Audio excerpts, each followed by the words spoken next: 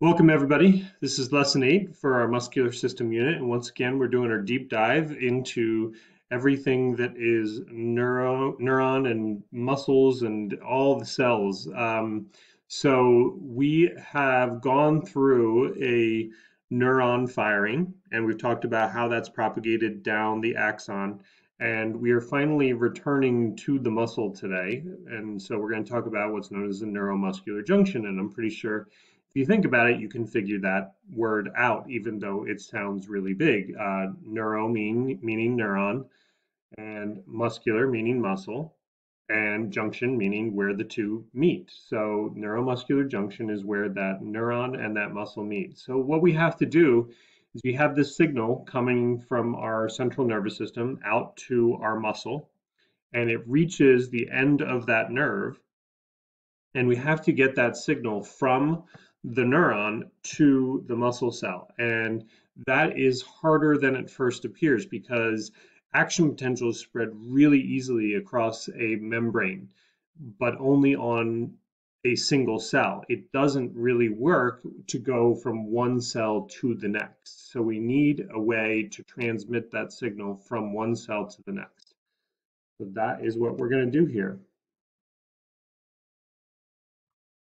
All right, here we go. So a lot of diagrams in this. So this yellow thing here is our neuron, the end of our neuron. So that's the axon coming down, and then it branches, and we get into these what are called presynaptic terminals. The actual intersection between the neuron and the other cell is called a synapse. So you have presynaptic. So over here we can see the end of our axon. This is our presynaptic terminal.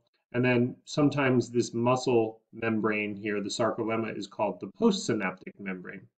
And then the gap in between is referred to as it's known as the synaptic cleft. So that little spacing there is really important. And what we're going to talk about is how this signal gets down to the end of this and then jumps from this cell to this cell. So here's the basic plan. Action potential coming down the neuron. We have the sodium gates opening, the potassium gates opening, all of that fun stuff we've been talking about. And what happens when we get down to this presynaptic terminal is that influx of sodium. So, there's sodium gates up here. The influx of sodium is going to change the electrical signal on the membrane, which triggers these gates. This is the first step in this, is that these calcium channels open up. And those calcium channels open up, allowing calcium to flow in. So what's not shown in this is, of course, before any of this happens, we're actually pumping calcium out of here to the outside of the cell. So again, it's very similar to the sodium situation. There's a lot of calcium on the outside, very little on the inside. So we open these calcium gates, and of course, calcium comes rushing in.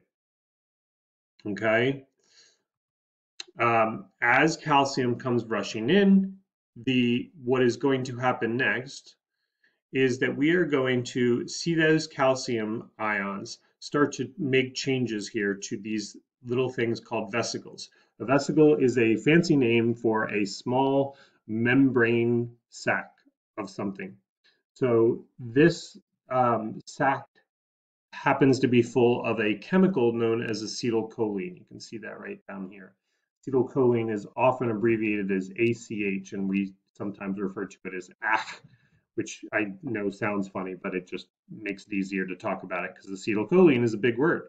So these synaptic vesicles are filled with acetylcholine, and that is actually the messenger molecule. And what's going to happen is as the calcium comes into this cell here, it's going to make these vesicles start to drift and move towards the membrane. And when they move towards the membrane, they are going to start to pop, essentially.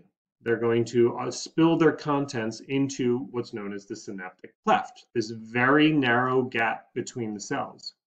So now we have this space in here that is starting to fill with acetylcholine, this messenger molecule. And the messenger molecule is going to, by simple diffusion, but again, this is such a small space, this happens very quickly. The acetylcholine is going to drift across and it will bind with these receptors on the opposite cell. When it binds to these receptors on the opposite cells, those receptors actually trigger another gate to open. And those gates are sodium gates. So we will see that these sodium gates, as soon as these are the acetylcholine molecules here, okay, over here as well. And once the acetylcholine binds to this, that actually is the key to unlock this sodium gate. And very similar to the neurons, we have the sodium potassium pump setting up this situation where there's tons of sodium on the outside here, there's potassium on the inside. But what is going to happen is as soon as we open those sodium gates, sodium is going to come rushing in. Okay, and what essentially happens is the exact same thing that happens on the neuron, which is that we depolarize the cell. And as we depolarize the cell, we start to send an action potential along the membrane of the muscle. So that is the key to getting that signal to the muscle cell. It's that neurotransmitter, that acetylcholine is incredibly important to transmit the signal from one cell to the next, and you can't do it any other way. This is a summary of the whole process. Calcium comes in, synaptic vesicles drift over here, they pop into the synaptic cleft, acetylcholine builds up in here, the acetylcholine binds to these receptors, we open up sodium gates, sodium comes rushing in the cell, and we depolarize the muscle cell. I know that was fast, but that's the idea. And we also have a nice little animation. I've turned the sound off here, but I can sort of talk you through it here. What you're going to see is the action potential is going to be coming down here. It's that bright light. Obviously, it doesn't glow in real life, but it shows you what's happening. That action potential opens those calcium gates. You can see the calcium is now going to rush into the cell. This is super slow motion, of course. Now those synaptic vesicles are going to start to drift. And here they go, they pop, and acetylcholine is now released into this synaptic cleft, where it's going to quickly go find our little receptors here. And when those receptors are found, we open up some gates, and now we allow sodium to rush into the muscle cell. And that causes an action potential along the muscle cell. There you go. It's glowing now. And that's going to start to spread out in either direction along the muscle cell. And oh yeah, the one additional thing that we did not talk about is the fact that you do not want acetylcholine to remain there. You have to get rid of it. It's this molecule called acetylcholine esterase, which is a mouthful, of course. But that is the molecule that breaks down acetylcholine and it diffuses back into the cell, and then we repackage it. If you remember, we talked a little bit in one of the earlier notes about synaptic fatigue, one of the three fatigues, and that is by far the rarest.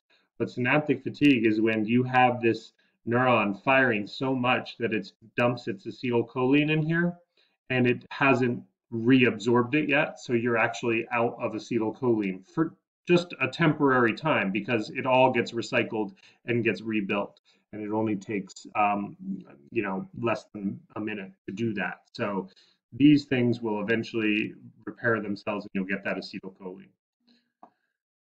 I know this is a difficult one, but we'll show you some more animations and I hope this helps. Thanks, guys.